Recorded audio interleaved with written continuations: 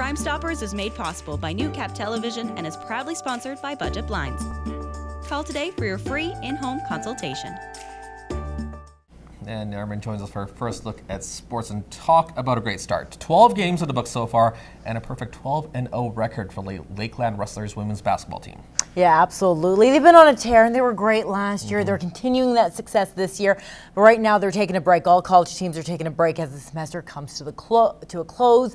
Now right now sitting tops in the league, but despite that, still some work to do. Practice took a colorful turn for the Lakeland Rustlers women's team. They traded in a basketball for a soccer ball. A little fun after a big first half of their season. In terms of letter grades, I guess I'd give it an A. I thought we played really well. We came together well as a team. Obviously, there's a lot of things we want to work on still. Defensively, we have a few breakdowns, and offensively, just ball movement's sake, sometimes we get a little stagnant. But the girls are playing really well. I'm very happy, and hopefully the second half is as strong as the first half.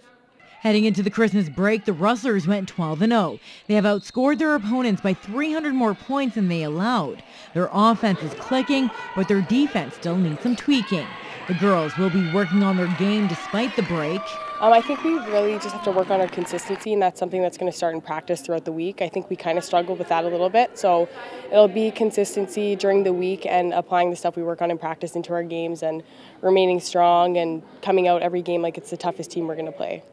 First-year player Nike Lee had her challenges, coming from the States where the game is played at a higher intensity, but she caught on quick. For the couple 12 games that I've already played, it's getting along very good actually, especially playing with them and understanding like how everybody play. And I think that's the biggest thing, just knowing everybody's roles on the team and what we do best. While they roll through the competition in the first half, there's still work that needs to be done in the second before they prepare to host the ACAC Championships next spring. I just want to see us keep improving. I thought we took some really big steps in the first semester. Obviously, I'd love to go 12-0, but I want to win our conference. I want to win Thursday, Friday, Saturday in March and go to nationals. So if we end up losing along the way to learn a lesson, so be it.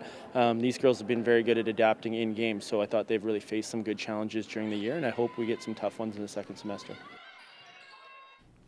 All right, to hockey, the Bonnyville Pontiacs are on the road in Calgary taking on the Mustangs.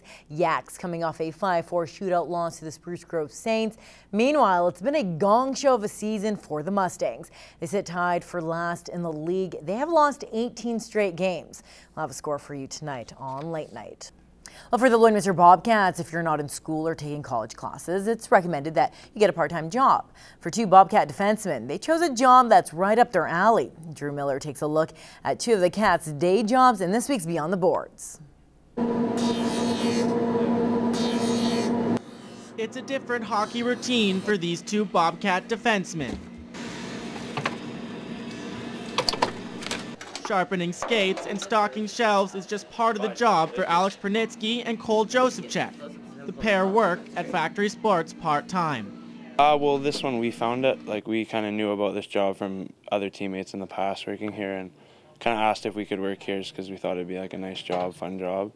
Working at a sports store that sells hockey equipment made training easier for the pair. Exactly. It's nice because you know more stuff about the sticks or the skates, and I already knew how to sharpen skates, which is a bonus, really helped them. And yeah, it's nice for sure, knowing everything that's in the store. I know quite a bit about all hockey equipment except for goalie stuff. I don't know anything about that. While getting a job is recommended by the team, hockey is still their full-time commitment. It's hard sometimes because you want to work most days you can to make as much money, and you can't work every day, obviously, and there's lots of days that you think you can, and then all of a sudden something comes up and you can't work. Manager Taylor Holton is happy to have two dedicated employees. They're both a big part of the community, obviously, with the Bobcats, and this year especially with the RBC Cup, it's nice to have some presence in the store, and customers recognize them, and it's nice. And at the end of the day, a little competition between teammates even makes its way off the ice. I'm just quicker, and definitely customers have came up to me and told me I'm quite a bit better.